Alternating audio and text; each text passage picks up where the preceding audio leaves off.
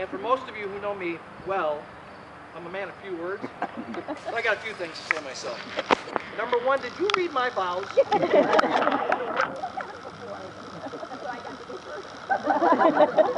have 2 pages in large print. Does anyone have Kleenex? I might need it. My dearest Andrew, in 2008, I have resigned myself to the idea of living the life of a middle-aged bachelor. While there was some thrill in having absolute freedom, it was overshadowed by the feelings of living life lonely, isolated, and sad.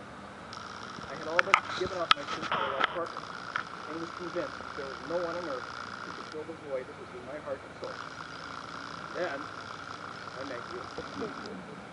I remember the day we first met as it was yesterday, much like today. I had several thoughts during our relatively brief encounter in the sea of humanity of a mundane pre-game tailgate. First, wow, what a knockout!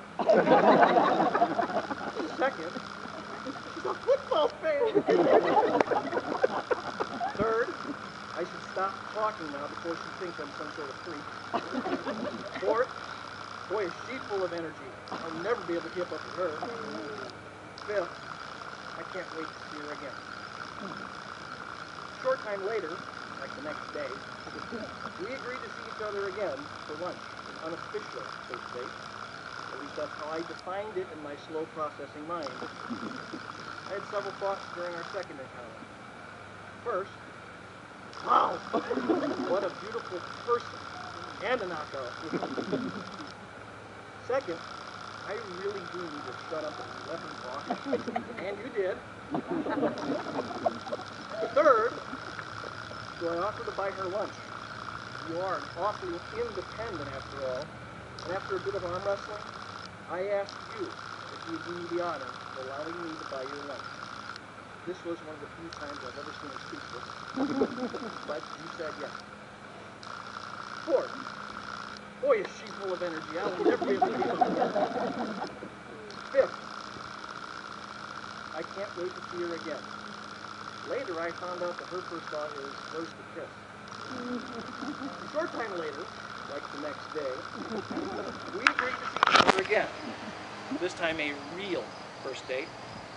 It was a beautiful mid-October day, much like today.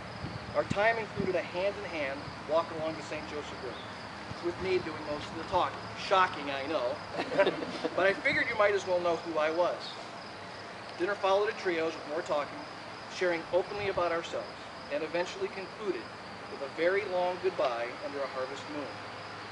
Driving home at darn near midnight, I had several thoughts. First, wow.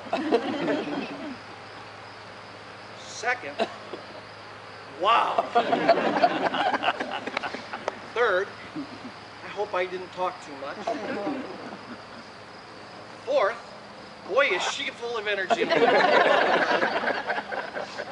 Fifth, I sure hope she wants to see me again. Sixth, what does she see in me? He must have seen something.